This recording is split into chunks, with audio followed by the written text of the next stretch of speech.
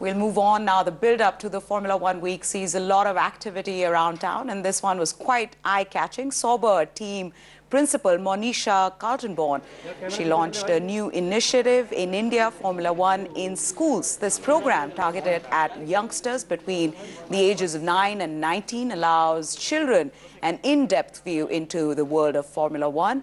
Children build scale model Formula One cars and race them on an international platform. This competition has seen over 20,000 schools from over 40 countries fight it out over the last 12 years. Let's hear from Kaltenborn as we go into a break. I think it is a fantastic project which has been set up here, and even at a global level, which makes it even more exciting because it shows the children, which is important, that what Formula One is about. There's so much of work, there is so much of technology, there's so much of engineering involved in it that the children should see this and hopefully want to become a part of it.